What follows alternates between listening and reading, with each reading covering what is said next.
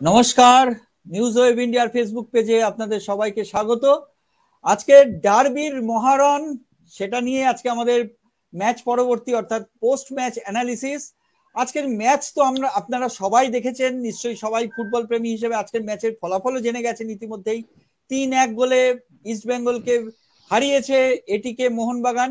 কিন্তু আজকে যে খেলার ফলাফল দেখলে কিন্তু চলবে না, তার কারণ হচ্ছে কি ডার্বি ম্যাচের যে উত্তেজনা বরাবর আমরা দেখে এসেছি, আজকে কিন্তু সেই উত্তেজনা 100-তে 100% ছিল। এবং কখনোই এক পেশে ম্যাচ, যেটা ফলাফল দেখে অনেকেই হয়তো মনে করবেন সেরকম কিন্তু ম্যাচ কখনোই হয়নি। আজকে কিন্তু খুব তুল্য মূল্য লড়াই হয়েছে, হাড্ডাহাড্ডি লড়াই যাকে বলে ডার্বি ম্যাচে যেরকমটা আমরা দেখে থাকি, ঠিক সেই লড়াইটাই হয়েছে।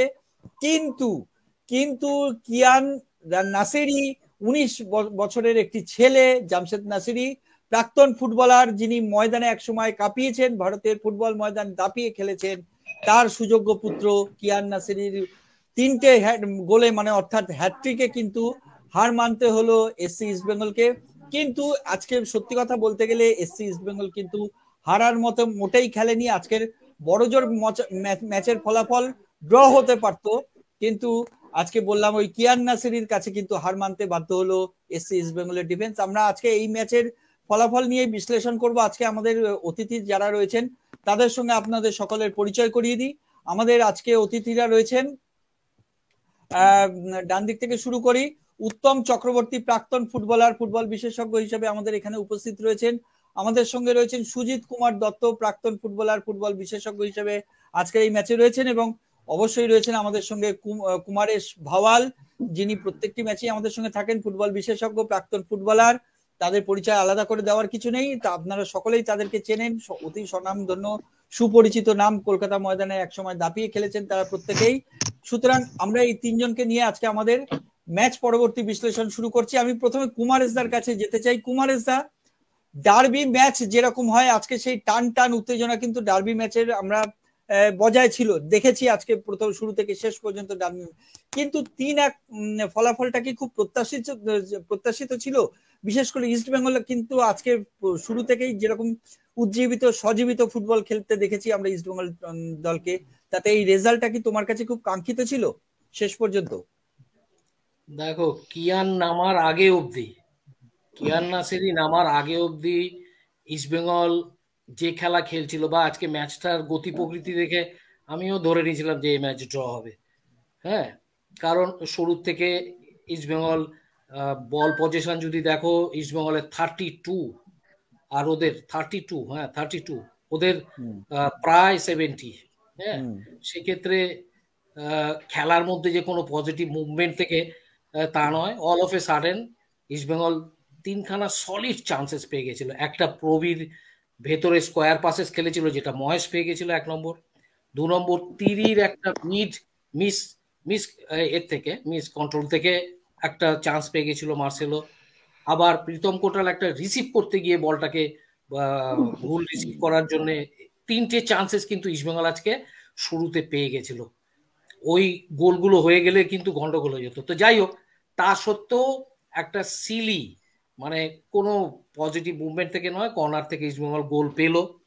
এবং তার আগে অবধি কিন্তু মোহনবাগানকে কোনো ভালো সুযোগ সেই অর্থে, হয়তো উইলিয়ামস বাদিক থেকে ডেলিভারি করেছে, সে বল ম্যাকিউ বাইরে মেরেছে, বা কখনো লিস্টন কোলাসো বাদিক থেকে ডেলিভারি করেছে, যদিও এটা প্রীতম কোটাল পেয়েছিল কুমারেশ, এটা প্রীতম কোটাল পেয়েছিল হেড।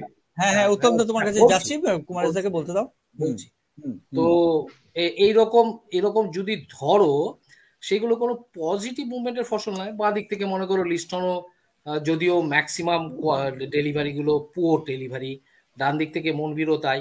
শুধু একটা পজিটিভ মুভমেন্ট হয়েছিল, সেটা ডান দিক থেকে মনবীরকে থ্রু বাড়ানোর পরে হুগো বক্সের মধ্যে ঢুকেছিল, এবং সেই বলটা রাইট টাইমে কিন্তু ফ্রাঞ্জো কিন্তু আজকে ওই কিয়ান নাসেরি নামার আগে অবধি ফ্রাঞ্জো কিন্তু আজকে বেশ কয়েকটা অকেশনে, আদিলও ছিল সঙ্গে, কিন্তু ফ্রাঞ্জো কিন্তু আজকে বেশ কয়েকটা অকেশনে, যেটা একদম শিওর চান্সেস, 6 ইয়ার্ডের ভেতর থেকে হুগোকে মারতে দেয়নি, রাইট টাইমে ব্লক করেছে একদম।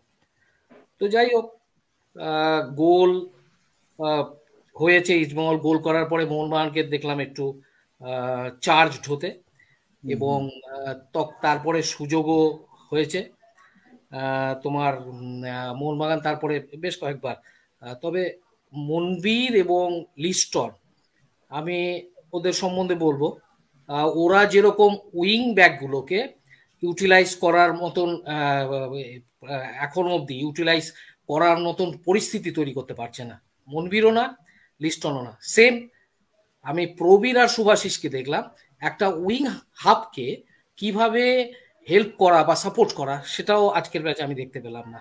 অ্যাজ এ রেজাল্ট দুটো উইং থেকে দেখো আজকে কম্পারেটিভলি মনবীরের থেকে অনেক বেশি বল কিন্তু লিস্টন পেয়েছে, কিন্তু ওই যেহেতু ভ্যারিয়েশন নেই, যখন বলটা আউটসাইডে বার করছে ওর বাঁ পা ভালো না, কিন্তু আউটসাইডে নেয় না, ও ম্যাক্সিমাম সময় ইনসাইড নেয় এবং ইনসুইঙ্গার মারে। সেটা আজকে একটা ক্রস পিসে লেগেছে, ওটাও একটা পজিটিভ চান্স। বাট এইরকম ভাবে চলছিল, খেলার গতি প্রকৃতি দেখে মনে হচ্ছিল যে ম্যাচ ড্র, কিন্তু অল অফ এ সাডেন দেখলাম একটা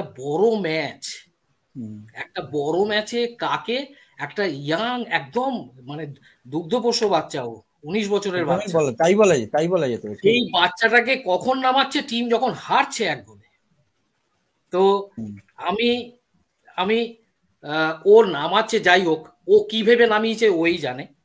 মোহনবাগান কোচ, এটিকের কোচ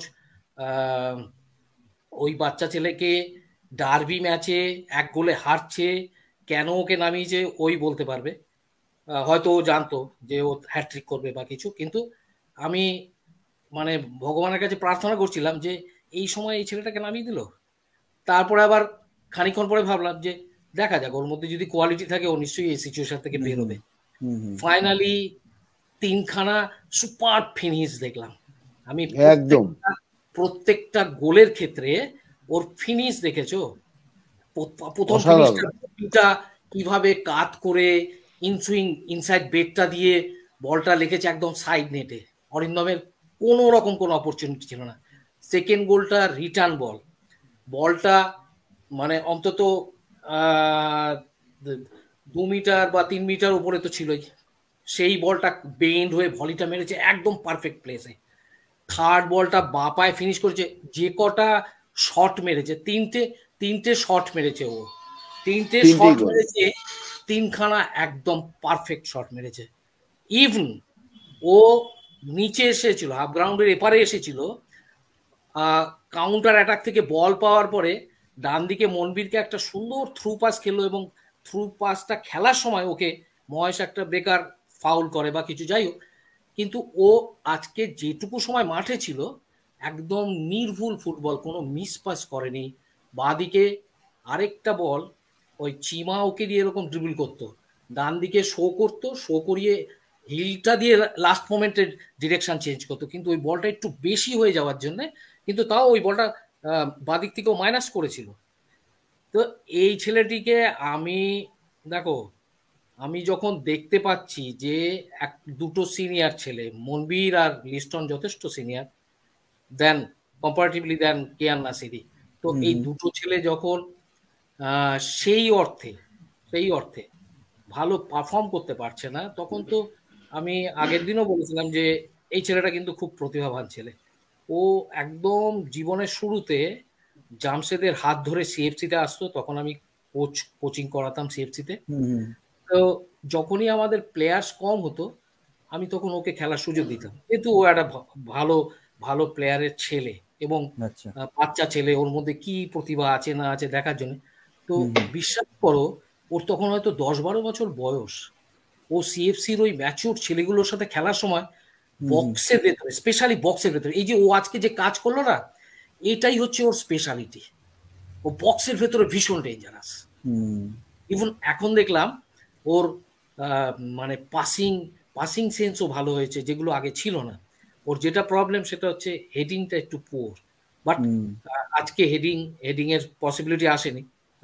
আমার মনে হয় না যে এতটা পুয়ার এখন আছে যতটা ছোটবেলা ছিল। বাট ওর ওই যে বক্সের ভেতর যে ওর যে কোয়ালিটি না, একটা বল ধরে ও বুঝতে পারে যে বলটা গোলে মারা উচিত না পাস করা উচিত। আর ওর ওই স্কোরিং এবিলিটি মানে হেরিডিটারি, এটা জামশেদের মধ্যে যে স্কোরিং এবিলিটি ছিল না, মারাত্মক ছিল, উত্তরাধিকার সূত্রে সেটা পেয়েছে, একদমই এবং তাই, এটা ওর খুব ছোটবেলার থেকে, খুব ছোটবেলা থেকে। আজকে দেখো, আজকে মোহনবাগান কিন্তু এই যে কিয়ান নাসিরিকে পেল, সে ওকে যে সময় নামিয়ে থাকুক, হ্যাঁ, ওর কোচ আমি 100% শিওর ওর কোচ এই পরিস্থিতির কথা ভেবে ওকে নামায়নি যে ও নেমে হ্যাট্রিক করে দেবে বা ডার্বিতে। তো যাই হোক, যে কোনো কারণেই নামিয়ে থাকুক, নামিয়েছে। বাট ভগবান, বলে না, গড ইজ গ্রেট। তো ভগবানকে অনেক অনেক ধন্যবাদ যে ছেলেটা প্রমাণ করেছে যে একদম, এবং সেটা বড় ম্যাচে, একটা ডার্বি ম্যাচেই কিন্তু একটা ফুটবলারের মনে হয় না এই ধরনের প্রমাণিত হয়। ফার্স্ট ডে ডার্বি ম্যাচে নেবে, ওর বাবা কোনোদিন মোহনবাগানে খেলেনি, অতএব মোহনবাগানের ওই ইজমলকে গোল করার অপরচুনিটি ছিল না। তো ওর ছেলে যা করলো ও জীবনে করেনি, বিকজ অফ ও কখনো মোহনবাগানে খেলেনি। কিন্তু জীবনের প্রথম ডার্বি ম্যাচে হ্যাট্রিক, একদম একদম, এটা খুব বিরল। মানে আমরা বাইচুং ভুটিয়াকে দেখেছিলাম ফেডারেশন কাপে 1997 সালে হ্যাট্রিক করতে, তারপরে এডে চিডিকে দেখেছিলাম হ্যাট্রিক করতে, এবং তারপরে 3 নম্বর ফুটবলার হিসেবে ডার্বি ম্যাচে কিন্তু কিয়ান নাসিরিকে আমরা দেখলাম হ্যাট্রিক করতে। আমি একটু জীবনের প্রথম, এটা কিন্তু ওর জীবনের প্রথম ডার্বি, একটা 19 বছরের ছেলের ফার্স্ট ডার্বি এটা। সেই ডার্বিতে ও ফুল টাইম নয়, ও সেকেন্ড হাফে 60 মিনিটসে নেমেছে, তো সেখানে ও হ্যাট্রিক করেছে। এটা রেয়ার, ভেরি রেয়ার। আশা করবো আরো ভালো করবে। বকে যাওয়ার ছেলে নয়, যতদূর জানি বকে যাওয়ার ছেলে নয়, কারণ ওর বাবা রয়েছে সঙ্গে, আর ও বাবার গাইডেন্সটা তো রয়েছে। খবর এই জিনিসটা যদি ধরে রাখতে পারে কিয়ান নাসিরিকে, কিন্তু আমরা ভারতীয় দলে অদূর ভবিষ্যতে কিন্তু দেখতেই পারি ভারতীয় দলের জার্সিতে ব্লু টাইগার্স দের। তুমি যদি ফিনিশ গুলো দেখো, ওকে ফিনিশ গুলো যদি দেখো না, ওর বডি ল্যাঙ্গুয়েজ, বলের হাইট, বলের স্পেস, ওগুলো যদি দেখো, তাহলে তুমি বুঝতে পারবে যে ও কতটা মারাত্মক ম্যাচিউরড প্লেয়ারদের মতন গোল করেছে। ম্যাচিউরড প্লেয়ার এই ধরনের, যে ছেলেটা নতুন গোল করেছে, নতুন ছেলেটা এসে যা করেছে, অ্যাবসলিউটলি মনে হচ্ছে 10 বছর খেলা, ম্যাচিউরড ছেলে, একদম খুব ম্যাচিউরড, এবং ফিনিশ করাটাই মারাত্মক ব্যাপার। ফিনিশ করাটাই মারাত্মক। ফিনিশিং এ কোথাও কোনো পোভার্টি নেই ফিনিশিং এ। একেবারেই তাই।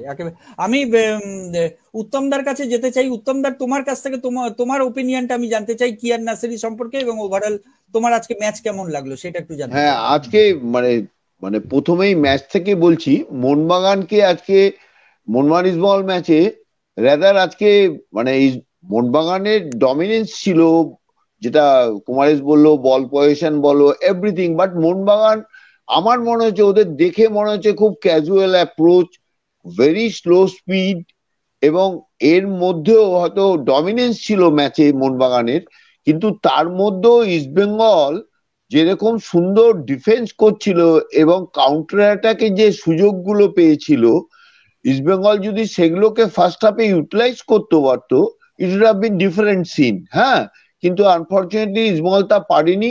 এনিওয়ে, ইস্টবেঙ্গল 1 গোলের লিড নিল, হ্যাঁ, লিড পেয়ে গেল।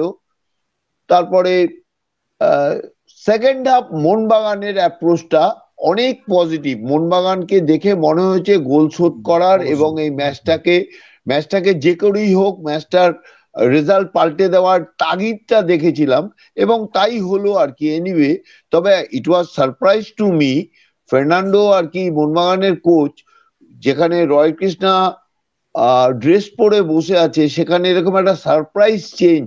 এবং যেটা কুমারেশকে বলছি, কুমারেশ, একটা কোচ যখন এই ডিসিশন নিয়েছে, whole credit goes to the coach instead of Roy Krishna putting inside. মানে ও নামিয়েছে কিয়ান নাসিরিকে, তার মানে ওর অবজারভেশনকে ক্রেডিট দিতে হবে।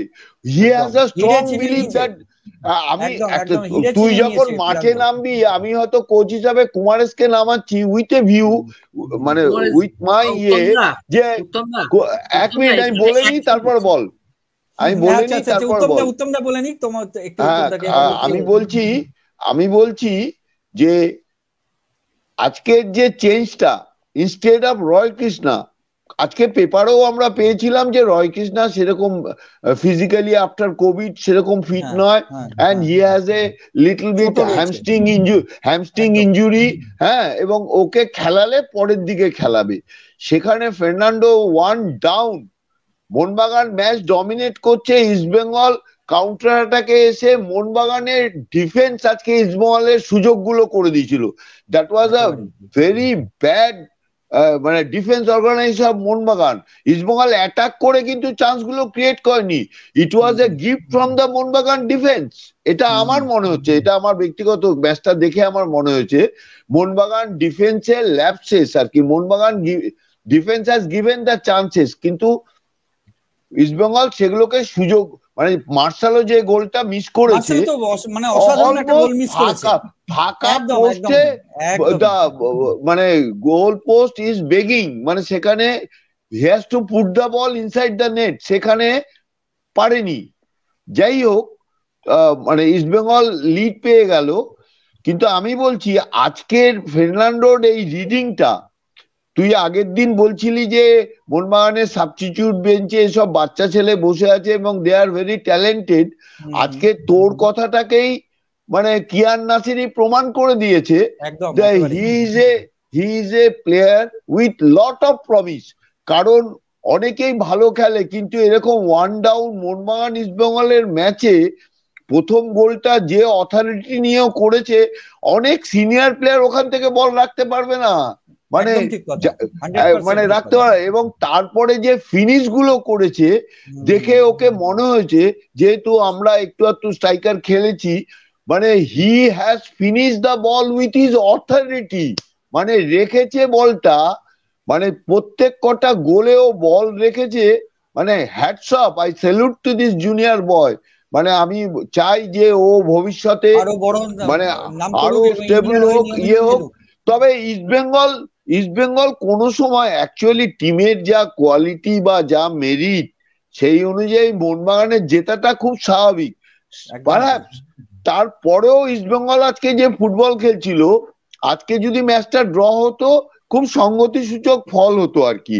হ্যাঁ, খুব সংগতিসূচক ফল হতো। কিন্তু ডার্বি মানে যে এক পেশে ম্যাচ হবে, মানে যেরকম ভাবে আমরা দেখেছি আগের তিনটে ম্যাচে ডার্বিতে একাধিপত্য নিয়ে খেলতে, সেটা হয়নি। ইস্টবেঙ্গলের হীরা মন্ডল যে বলটা সেভ করেছে গোল লাইন থেকে হেড করে, তার মানে ভাবা যায় না, মানে ওয়ান্ডারফুল সেভ একটা ডিফেন্সে।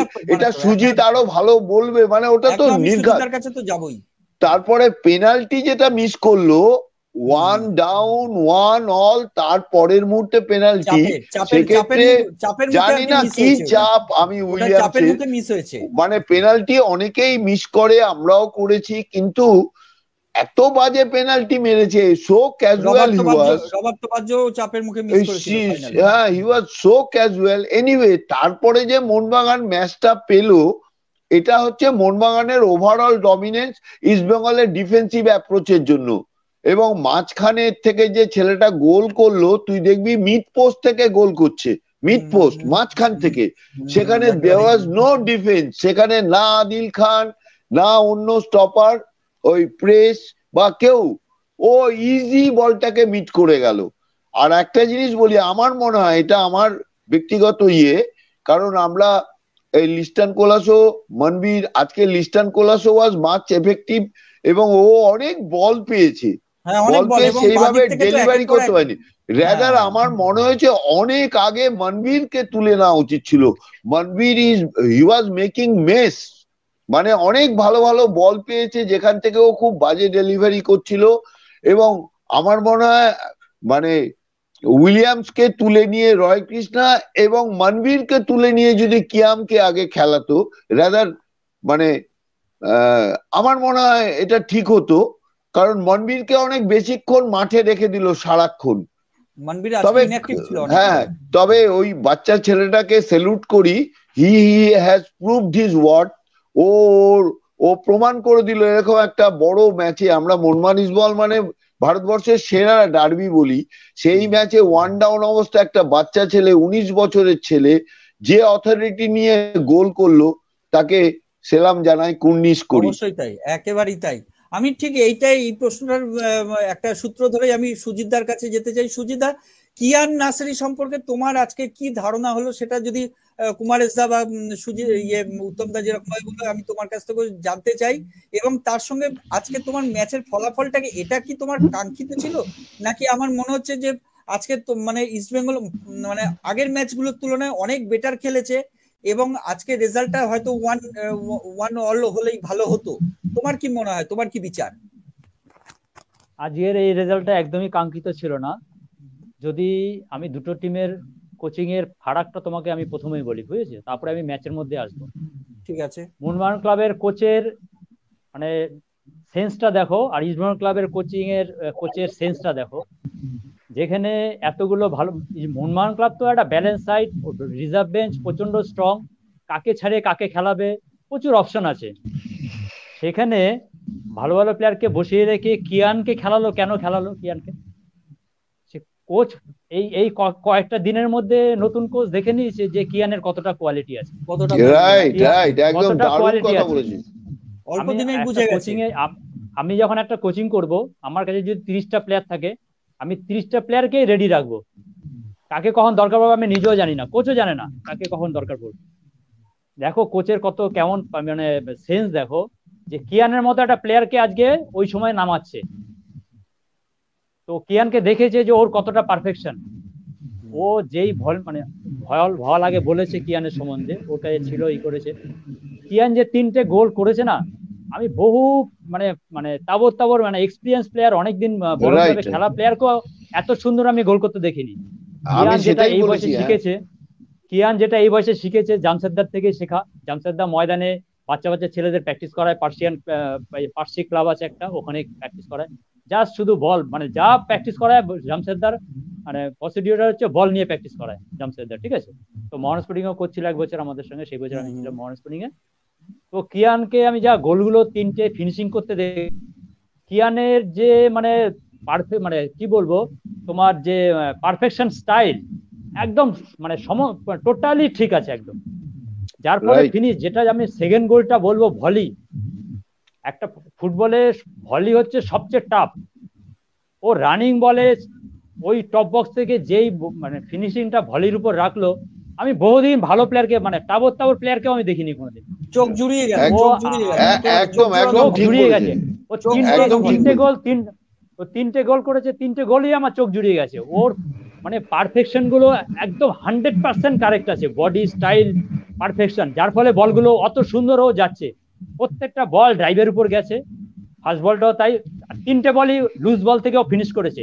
আর ডিফেন্সের ওই জটলা থেকে ওইভাবে পারফেকশন করে, ওইভাবে পারফেক্ট বলটা মেরে যে ফিনিশ করেছে, ও আমার আশা যে ভারতের জার্সিতে ও অনেক রেকর্ড, অনেক প্লেয়ারের রেকর্ড, গোলের সংখ্যা রেকর্ড। সেই দিনটা আমরা দেখতে চাই প্রত্যেকে। আমি কিয়ানের থেকে এটা আজকে দেখতে পেলাম। মানে প্রচন্ড অপরচুনিস্ট প্লেয়ার এবং দুর্ধর্ষ, মানে চিন্তা করা যায় না, অবিশ্বাস্য। তোমার দুটো কোচের সম্বন্ধে বলছি, দেখো ইস্টবেঙ্গল ক্লাব, আজকে এবার ইস্টবেঙ্গল ক্লাবের আসি। মোহনবাগান ক্লাবের কিয়ান সম্বন্ধে বললাম, একটা কোচকে ক্রেডিট দিতে হবে 100%।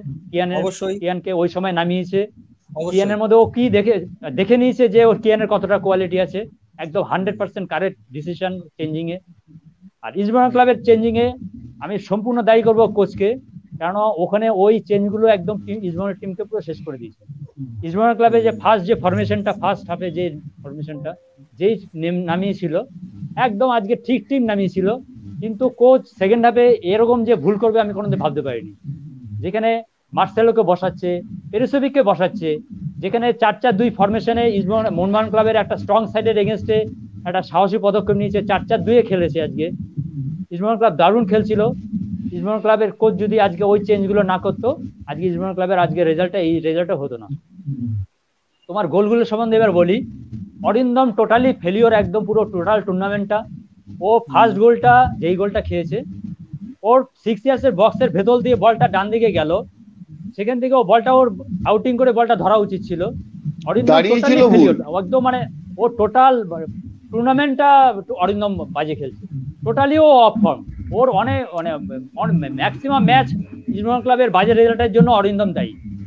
আজকে ইস্টবেঙ্গল টিমের ডিফেন্স সম্বন্ধে আমার আজকে কোনো বলার নেই। ইস্টবেঙ্গল ক্লাবের ডিফেন্স আজকে দুর্ধর্ষ খেলেছে। দুর্ধর্ষ যেই বলগুলো যেই বলগুলো লুজ বল থেকে কিয়ান করে গেছে সেটা ডিফেন্সের কিছু করার নেই। অবিশ্বাস্য ফিনিশ করেছে কিয়ান, অবিশ্বাস্য ফিনিশ করেছে। ডিফেন্সের কোনো ডিফেন্সেরই ক্ষমতা নেই ওইগুলোকে আটকানোর, কোনো ডিফেন্সের কোনো গোলকিপারের কোনো ক্ষমতা নেই। কিয়ান যে ফিনিশ করেছে, তোমার ইস্টবেঙ্গল ক্লাবের চেঞ্জের জন্য ইস্টবেঙ্গল ক্লাব টিমটা আজকে 3-1 গোলে ভুল চেঞ্জের জন্য, ভুল টোটালি ভুল, মানে চেঞ্জ। ওখানে রফিককে নামানোর কোনো দরকার নেই। সিডল তোমার চেঞ্জ লাস্টের দিকে নামালো কাকে, যে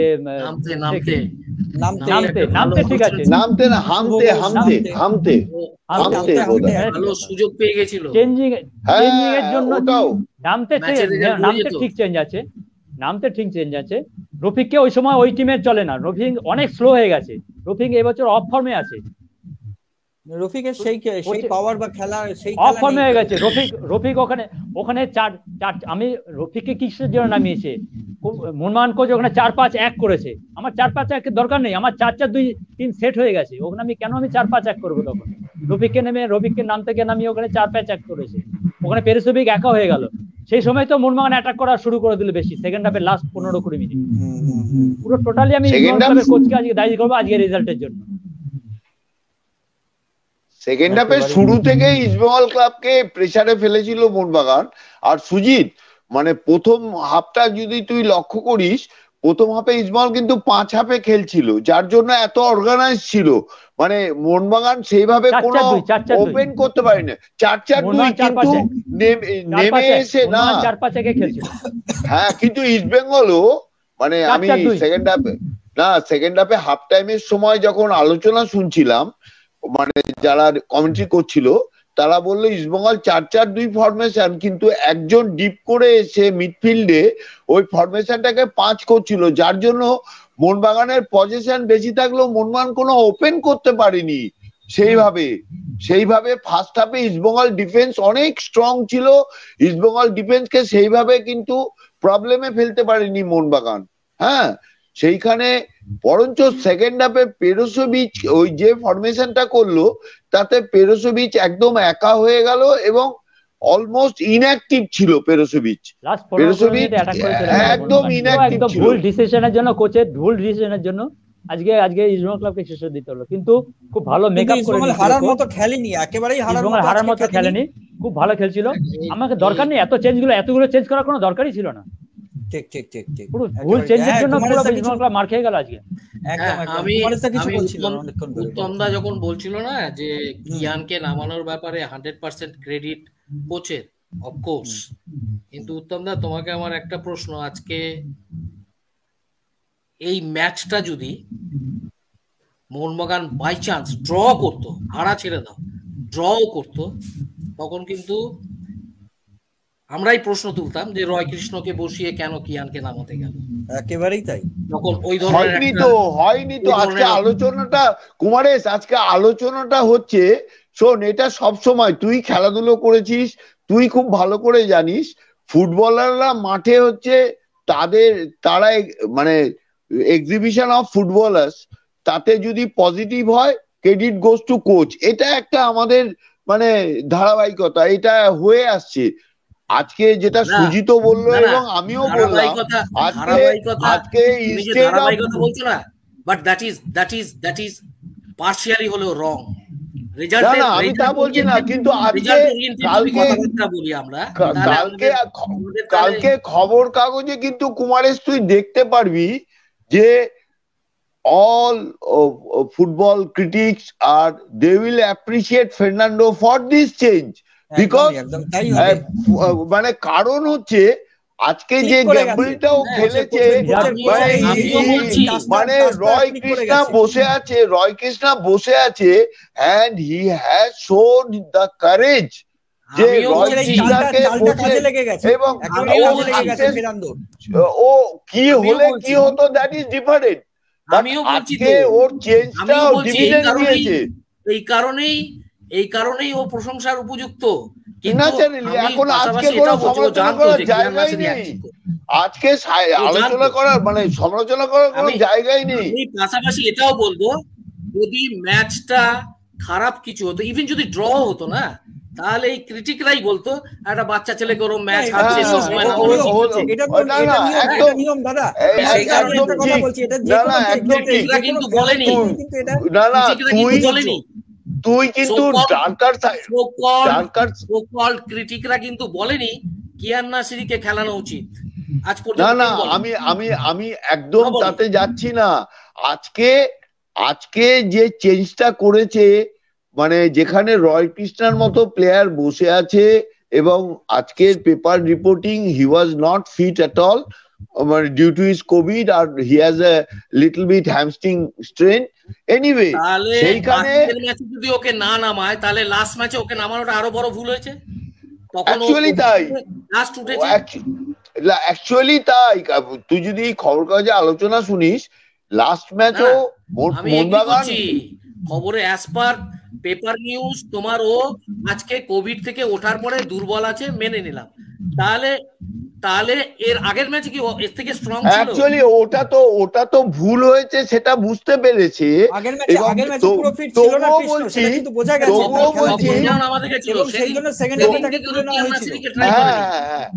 একদম কিন্তু ঠিক বলেছে। কারণ Orissa match Mohun Bagan should have won by margin, মানে ব্যাড লাক মোহনবাগান জিততে পারিনি, কিন্তু উড়িষ্যা ম্যাচে সেভাবে আলোচনা হয়নি। মোহনবাগান ম্যাচটা ভালো খেলেছিল, মোহনবাগান জিততে পারিনি, কিন্তু ইট ওয়াজ আ টোটাল ডমিনেন্স। ভগবান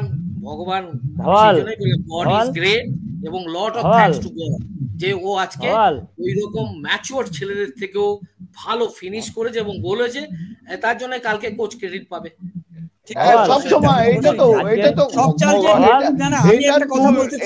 এটা তুই করলেও কুমারেশ বল শুড বি ক্রেডিটেড। এটা যদি কুমারেশ বল মাঠে কোচেরা বা অধিনায়ক অনেক সময় ডিসিশন নেয় যেগুলো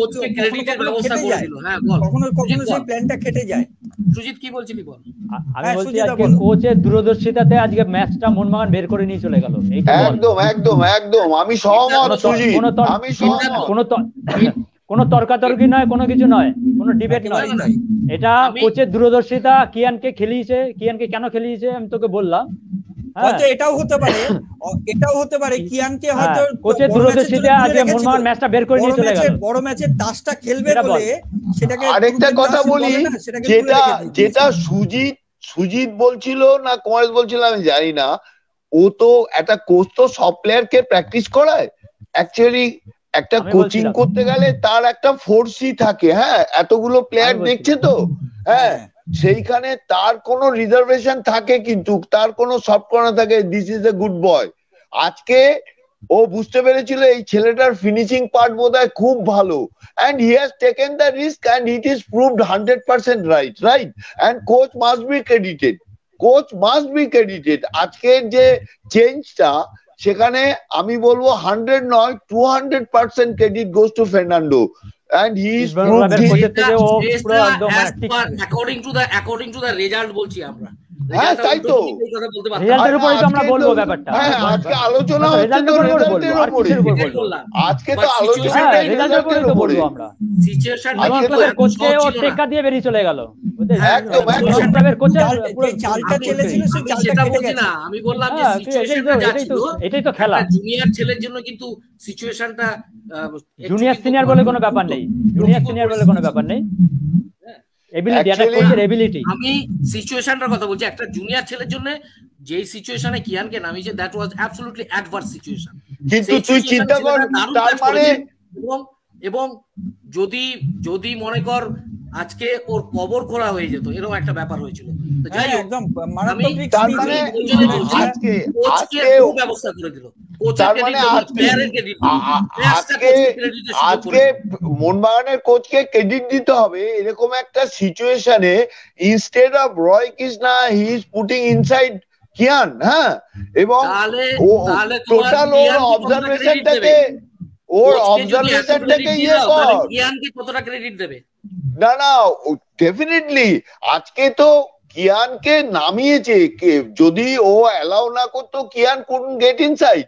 আজকে whole credit goes to Fernando, যে কিয়ানের ওপরে ভরসা রেখেছে এবং ওর অবজারভেশনটাকে তারিফ করতে হয়, সেলাম করতে হয়, যে এরকম একটা বাচ্চা ছেলেকে ও ওর অবজারভেশনে রেখেছে এরকম একটা ক্রিটিক্যাল সিচুয়েশন, 1 ডাউন মোহনবাগান, সেখানে আমি instead of Roy Krishna I am putting inside this under 19 বয়, হ্যাঁ, এই ম্যাচে, এবং হিজ প্রুভড হিজ ওয়ার্ড। কিয়ানো আজকে এরকম একটা মঞ্চকে এরকম সাকসেসফুলি ও হ্যান্ডেল করলো, ওকে সেলাম করি, কুর্নিশ করি।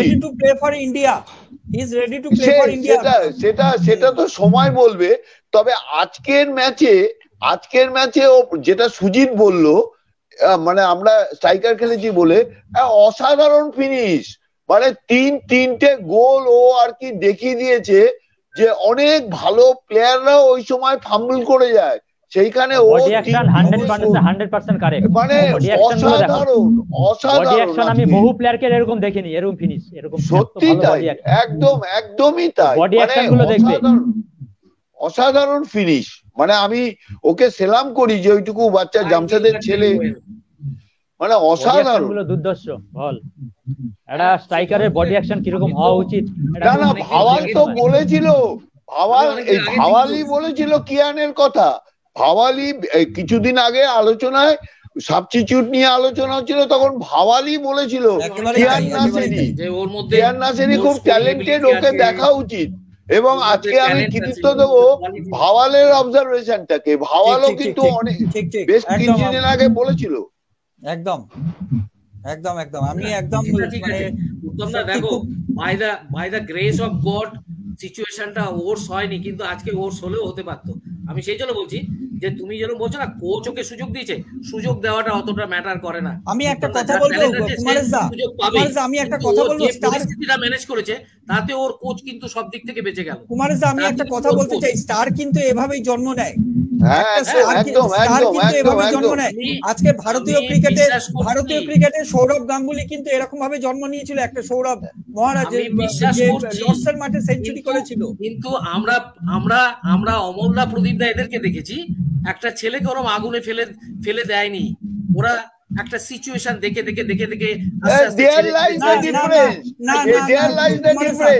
আজকে তুই 16 বছর বয়সে যখন সচিন টেন্ডুলকার পাকিস্তানের করাচি মাঠে, পেশোয়ারের মাঠে ওই রকম পিচে আগুনে মানে গোলা ছুটছে, তখন পাকিস্তানের বোলাররা, সেই সময় 16 বছরের একটা ছেলে কিন্তু ওখানে গিয়ে মানে ফেস করেছিল ওই সব ফাস্ট বোলারদের, এবং সেখান থেকে কিন্তু সচিন টেন্ডুলকারের জন্ম হয়েছিল, তারপরে সৌরভ গাঙ্গুলির জন্ম হয়েছিল লর্ডসে। সমস্ত কিছু এগ্রি করছি, আজকে যদি সিচুয়েশনটা অ্যাডভার্স হতো না, তাহলে সেটার কি হালত সেটা চিন্তা করো। আজকে কুমারেশ, আমি 1 মিনিট বলছি কুমারেশ, আজকে আমরা আলোচনা করতে বসেছি খেলার রেজাল্টের পরে, হ্যাঁ, এটা মনে রাখবি, কি হলে কি হতো দ্যাট ওয়াজ পাস্ট, কি হয়েছে উই আর ডিসকাসিং দিস, এবং সেখানে কোচ মাস্ট বি ক্রেডিটেড, ইয়ানকে নামিয়েছে বলে ওর যতটা না ক্রেডিট, তার থেকে ও পারফর্ম করেছে সেটা অনেক বেশি ক্রেডিট। আরে সেটা মনে কর, কিয়ানকে যদি ও সুযোগই না দিত, কিয়ান পারফর্ম করতো কি করে? আজকে ও ডিসিশনটাকে ক্রেডিট দে, কিয়ানকে নামানোর ডিসিশনটাকে ক্রেডিট দে। সুযোগ দিলে বহু ছেলে ফেল করেছে, বহু ছেলে তোমার এর আগে সাহিল আজকে তো প্রুভ করেছে। তুই কিন্তু তুই negative side of the match দেখছিস। ও যদি নিজেকে প্রুফ না করতো তাহলে তোমার কোচ কিন্তু এতটা ক্রেডিটেড হতো না, কিন্তু কোচ আজকে কোচ ইজ দ্য কোচ, মানে why coach is credited because এই কথাগুলো নেগেটিভ কথা হয়ে যাচ্ছে। হ্যাঁ, নেগেটিভ কথা বলছিস তুই, কি হলে কি হতো দ্যাট ইজ না, কি হলো কি হতো তুই অ্যানালাইসিস করবি না, যেটা হয়েছে সেটা নিয়ে অ্যানালাইসিস করবি। আমি কোচের ক্রেডিট নিয়ে কখনোই কথা বলছি না, বাট না অ্যানালাইসিসটা যেটা হয়েছে, যেটা ঘটনা হয়েছে সেটা নিয়ে অ্যানালাইসিস কর, কি হলো কি হতো সেটা বলবি না। অ্যাকচুয়ালি সুদীপ্ত এই আলোচনাটা আমি অবশ্যই একদমই তারকার, আমি বলছি দাদা, তারকার জন্ম কিন্তু এভাবেই হয়, 10 জনের উপর ভরসা রাখলে একজন তারকার কিন্তু জন্ম হবে, 10 জনের উপর ভরসা রাখলে একজনের তারকার জন্ম হবে। সুদীপ্ত সব 10 জনই যে পাস করে যাবে, 10 জনের 10 জনই যে 100 মার্কস পাবে, এটা কিন্তু কথা নয়। সুদীপ্ত এই আলোচনাটা, সুদীপ্ত 1 মিনিট, এই আলোচনাটা ভাওয়াল 1 মিনিট শুনে নে।